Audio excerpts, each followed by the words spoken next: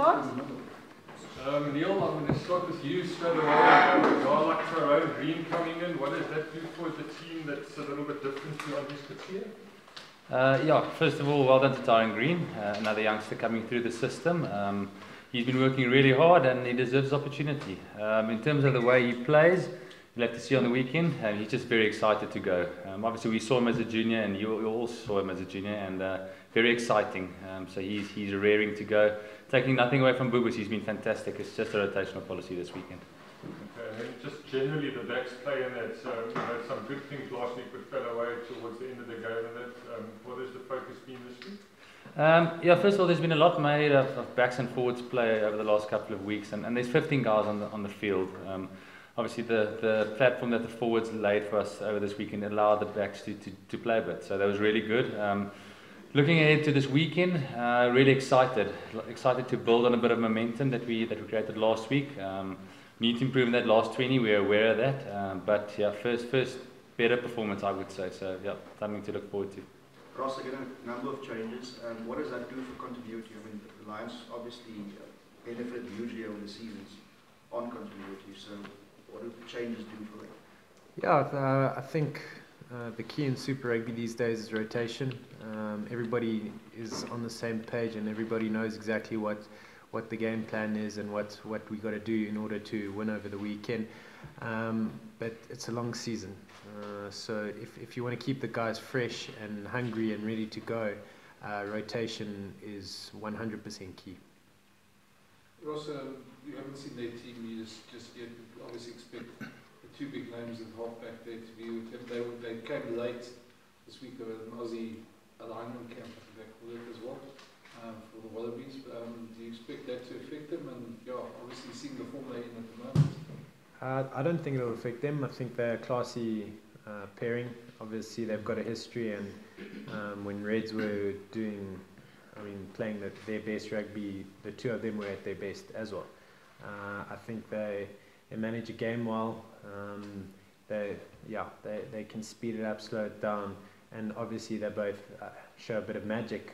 But we can't focus on two players. It's a game of 15 against 15, and if we stay within our defensive system and attacking systems at the end of and focus on what we got to do at the end of the day, I think that's what we got to pretty much focus on. Phillip, George, tell us about Marvin Ori coming back into the side and what difference that's going to make. Yeah, Marvin is always good to have a Springbok back in the team. He was injured last week, and I think it's the same as the rotation where guys are hungry again to play. We always welcome Marvin back in the team. His leadership is key, especially stopping the driving maul, which was a concern on Saturday. Marvin is one of his strengths as well, and more weight in a scrum. I think that's something that went well this weekend, and Marvin is very excited. He take the back five going forward in the scrum as well. So we're very welcome to have Marvin back in the team. On those driving mauls, I mean, you guys took a bit of a beating there last week, if I can put it that way. Do you think, have you spent a lot of time on that this week? Yeah, it was a small detail that the guys missed, but that's unfortunately how it is. If you don't get it spot on in the first second, it's always in trouble. The senior pack of theirs definitely exposed the youngsters a bit there, but it's definitely something we worked on this week, and we'd rather have it happen in the game that you win than that you lose. Then you can't fix it afterwards. But yeah, that's something we definitely fixed this week. What have you made of the Rebels so far? No, they're a top-notch team. They've won 3 out of 3. They've got a massive line-out unit. They're taller than most of the other teams in the competition, and they strive on front foot ball. So we have to kill the momentum in the scrums, in the line-outs. That's where it all starts. So it's a massive responsibility from the pack this weekend again. Do you think game management is more important this week than last week? Because the Rebels seem to roll the punches better than most teams. Yeah, it's something all of the teams always strive to manage the game on their terms. So I don't think it changed at all. We've got our plans, and if every guy just pull his part, we can control the way we want to control the game. Just with the Rebels, I mean, they've done. You see an upsurge in Australian teams. It's obviously a very different mindset from the games that you've had so far in the competition. Yeah, it's. I think when they play the two Brumbies, the two games, it's always, if it's a local derby, it's always guys tend to prove a point. But they want to come out, and I think they will target us. They've got a senior side. They see a lot of change on our side, a lot of youngsters. First game on tour, there's always excitement when guys go on tour. So I think it's going to be tough this weekend. But I really think that if we do what we need to do on Saturday, it can go well with us as well. Neil, though, Franco and Rodea and Wandasila played together for the first time last week. Obviously, there would have been a few nerves and they played well. Do you expect them to kick on now that they've got those first game nerves out of the way? Well, we hope so. But it was good last week. First game together, like you said, Jock. So exciting combination. Got a bit of grunt and a bit of flair on the outside. So yeah, we hope they can kick on. There's obviously other guys pushing for positions as well. So yeah, it's going to be nice to see them when they really click. But it's a team game, so they're only dependent on the quality ball that they get and the halves making good decisions. So yeah, but very exciting combo.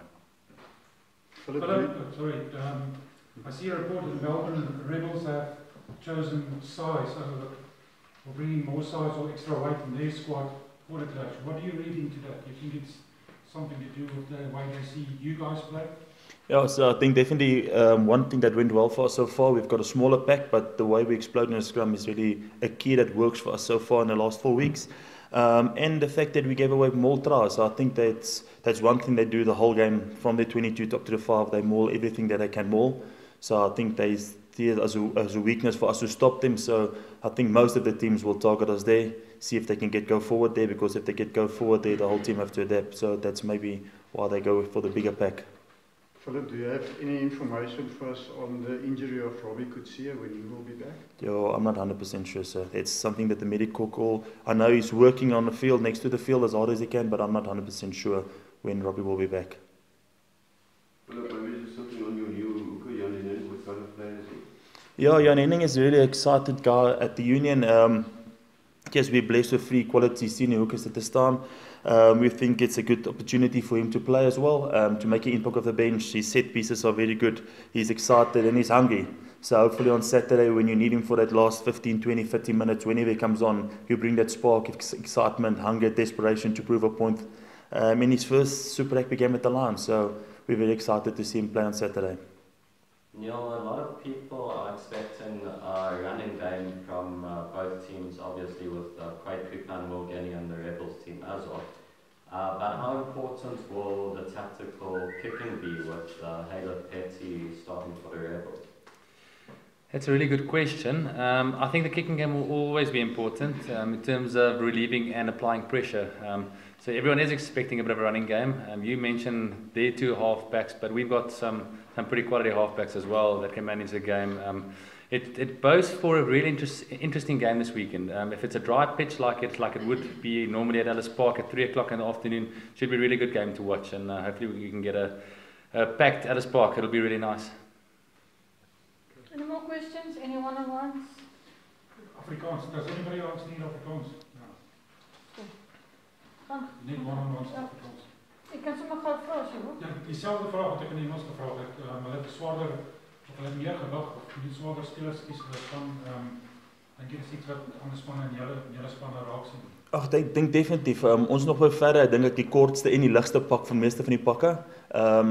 So om 'n manier te kry om die scrum te dominate teen ons, om te stop in die scrums, gaan almal definitief 'n swaarder pak wil kies. En omdat ons in die lyn staan dryf, maklike meters weggegee het verlede naweek, glo ek omdat die strength en die sterkpunt van die Rebels is om juist te dryf soveel as hulle kan, groter, sterker, langer pak, is iets wat hulle tot hulle voordeel kan sien. Is daar nog iets wat julle ekstra tyd spandeer het hierdie week om aan toe van die keer te doen? Ons het definitief baie tyd aangesit om die dryf stop en net die detail rondom dit, want daar was 1 of 2 goedjies wat nie reg was op Saterdag nie, wat 1 of 2 ons het verkeerd gehad het, en as jy hom nie by die beginpunt waar hy opgeset is stop nie, dan om aan nader te keer is amper onmoontlik. Neil, Afrikaans? Ekskuus, hy het gepraat oor die skamskakel en die losskakel kompetisie en die skoppery. Takties gaan dit altyd belangrik wees om druk te verlig en op die ander span te sit. Hulle het 'n goeie skakelpaar kombinasie, maar so ook het ons. Feit dat hulle vir Phillip Petty op heel agter gekies het, maak dat hulle nog 'n goeie skop opsie daar agter. So ja, wie gaan die druk game wen? En daai span gaan die game wen. So baie belangrik. So verwag jy 'n goeie oop harte praat met ons sal met die omstandighede? Ja, ons hoop so. Ellis Park is 'n ongelooflike pitch, dit is vinnig, dis warm, dis 3:00 die middag, so hopelik kan dit lekker vinnig en oop wees en ons kan 'n vol Ellis Park sien. Dit sal great wees. Emirates Lions Park altans. Dankie julle.